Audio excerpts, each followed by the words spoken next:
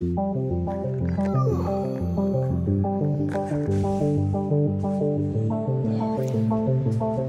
in Miami.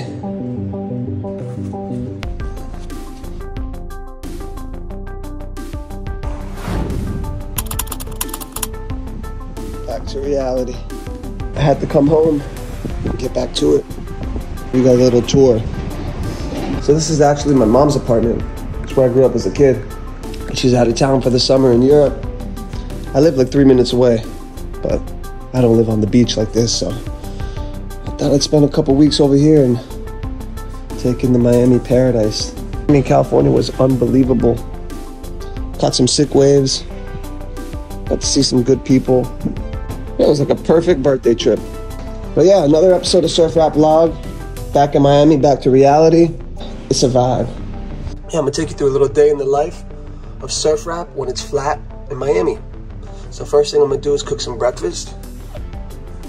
I got these whole wheat English muffins. I stopped eating white bread. Oh shit, fuck. She's got no toaster, but let me tell you, this George Foreman does the job. Leveled up from 2 eggs to 3 eggs. Little by little, I'm gonna start eating more. Oh wait, it didn't even crack though.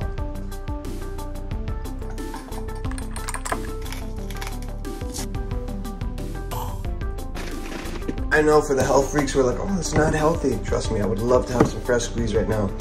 But don't worry, I'm gonna make up for the healthy vibes with all of this when I'm done with the gym. Get ready. One thing's for sure is that these whole wheat English muffins, they're not close to as good as the white bread, but they're definitely healthier, I hope. Nothing better than a breakfast with an ocean view. So I've been getting a few questions in the DM, let you guys know a little bit more about me. People wondering what it is I do other than just rap, make beats. People asking me how it is I survive off being a musician when I'm not like a fully blown out, made it musician. Look, the answer is you gotta have other hustles. Luckily, over the past couple of years, I've been able to really pivot into a couple different lanes that all somehow come back full circle with music. So for example, 2.5 years ago, I picked up a camera. I invested into a sick Sony camera, all the equipment, stabilizer, gimbal, lens, all that stuff. And I started shooting, because I know that in this day and age, content is everything, and there's a huge demand for that, whether if it's restaurants, whether if it's houses, whether if it's music videos, whatever that may be. I like to be creative. I like to really enjoy what I'm doing. So if I can find a way to be able to make money doing something that I enjoy, then it's a win-win. Of course, it's a lot riskier, but I love the risk. I love living on the edge, and I love the challenge.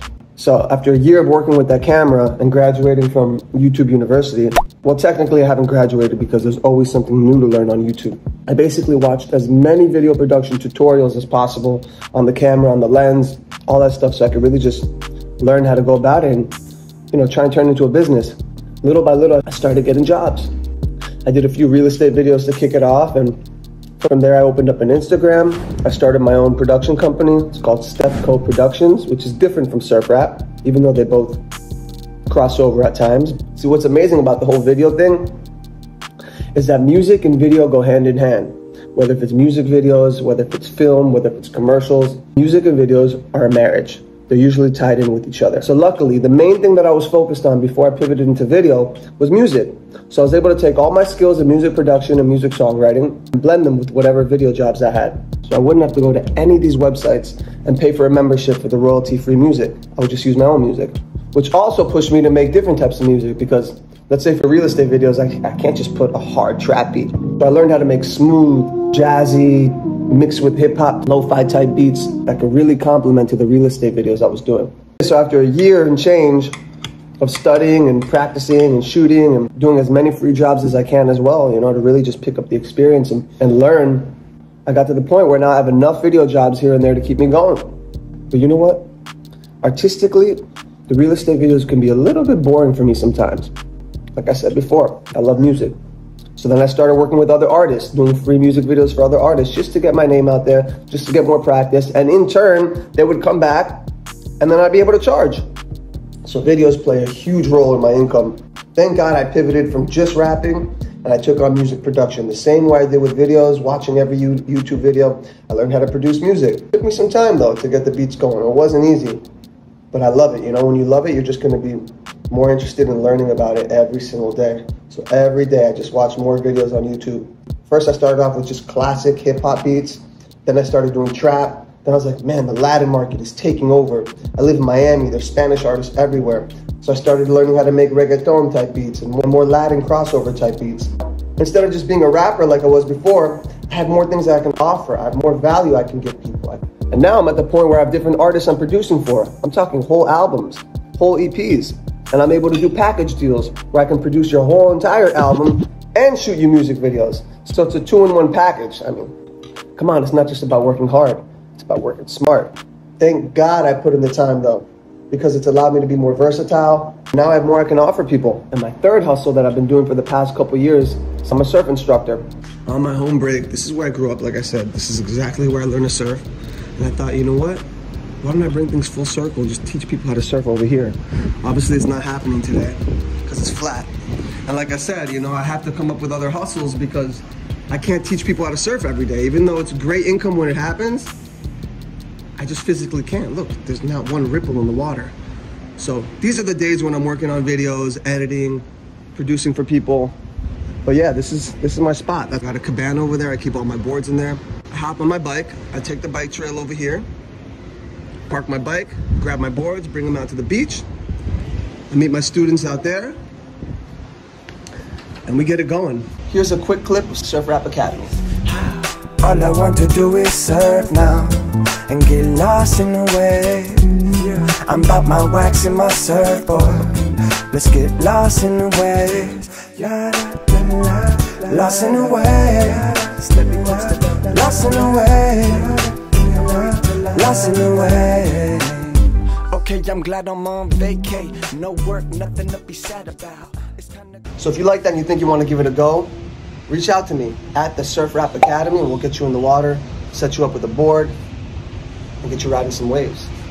Another question I've been getting is, how do you survive as a surfer in Miami? I just get by. I'm telling you, it's not easy. Being a surfer in Miami has got to be one of the hardest things ever. Luckily, I grew up over here, so I'm a little bit numb to it, and I'm used to just having flat spells where it goes flat for weeks. When the waves do come, we really appreciate it, even if it's some crappy little waves. I lived in California a few years, and I got spoiled like the rest of them, because there were waves every single day, and you get lazy. All right, let's hit the gym. Stewie, you left your sunscreen with me, buddy. I'm not gonna lie, it's really good.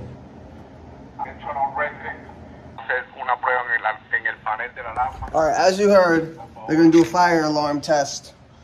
Perfect time to get out of the apartment and get a workout in.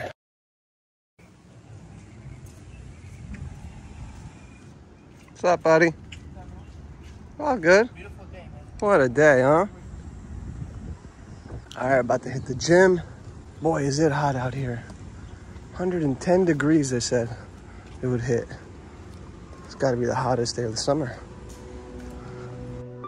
Left on 3, 2, 1, turn. Oh, wife and kids? Great, thanks. There you go.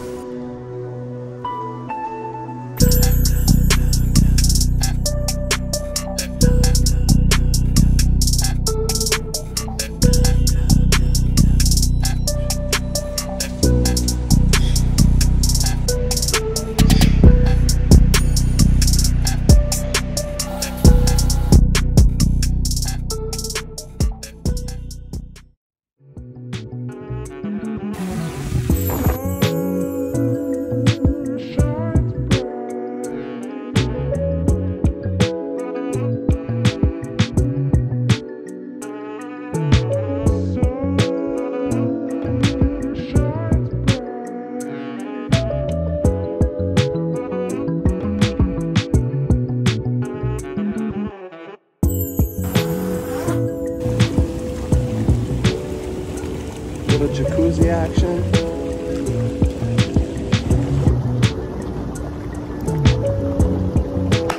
Woo! What a morning. Hit the gym, went for a swim in the ocean, hit the jacuzzi, And now it's time to make us a nice protein shake. So if you guys want to know what I put in my shake, this is what I put. Some organic hemp hearts, acai powder, organic berries, they're fire. Some cocoa powder, some protein powder, oat milk, a banana.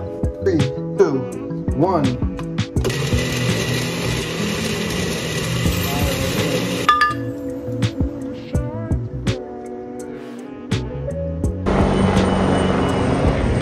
All right, so there we have it. Focusing on health, getting the body right, the mind right. This is what it's all about. I want to be able to do the things I need to do, my fullest potential. You know, this vlog was just letting you in on my life, being a little bit more vulnerable, letting you guys in, and taking you through the process of a down day when there's no waves. Without further ado, let's test out the shake. Cheers.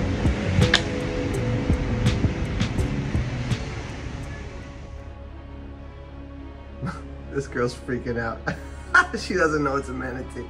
You see what I'm saying? If you don't know it's a manatee and that thing pops up on you, you're gonna be a little bit startled. Shit. Look at her, she thinks it's a shark.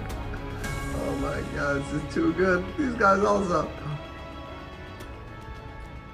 Oh, this is too freaking good.